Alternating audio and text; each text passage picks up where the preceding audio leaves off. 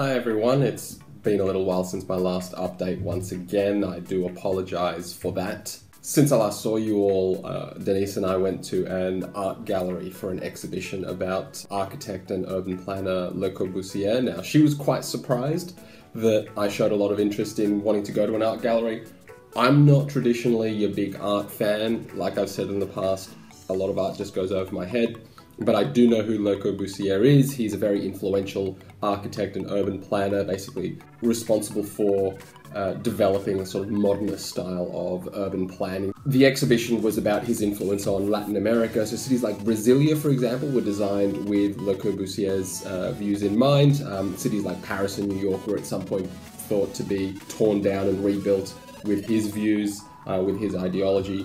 And thank God that didn't happen, because what you would have seen is just lots of highways and towers and lots of dead streetscapes. We had a chance to go to the local markets here, or local market, I mean the main Santiago market called La Vega.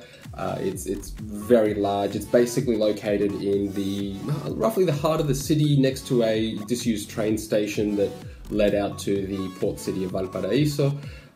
Today it's basically like a, Flemington Markets type thing, much larger. That night we went off with Denise's family to watch Moana. Now, we wanted to see Moana in English with Spanish subtitles. I particularly wanted to hear it with the original cast and not a dubbed Spanish version. There was only one problem, and that was that of all of the cinemas and all of the times that it was screening across Santiago, there was only one cinema with one time each day that showed it in English. Just to show you how far away it was in this commune called Lobadnechea. I'm not even sure if I'm pronouncing that right. We had to go there from Providencia over here. That's actually quite far. It may not seem it. So we're off to watch Moana. There's only one cinema in Santiago that has it with subtitles in English. The rest of it is all dubbed in every single cinema and every other screening. You can get sweet popcorn over here. I love this stuff. So good.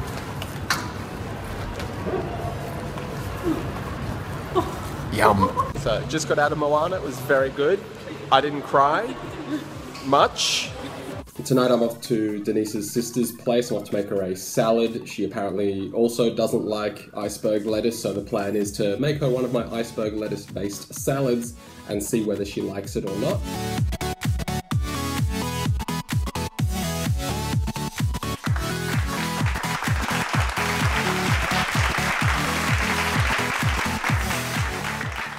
And then after that, off to my cousin's place, where some of the cousins are getting together for a little bit of a family get-together, I guess.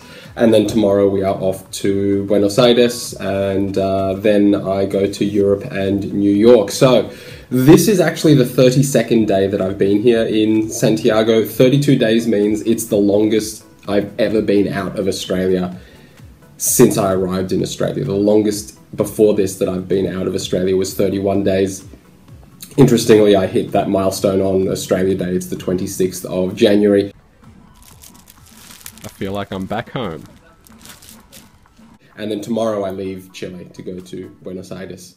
So next time I see you will be from Argentina. I don't know how the uploads are going to work, whether I'm going to be able to actually film and edit and upload as I'm going through on my trip, or if I'm going to see you all again in 2 weeks' time. So until then, I'll see you all next time.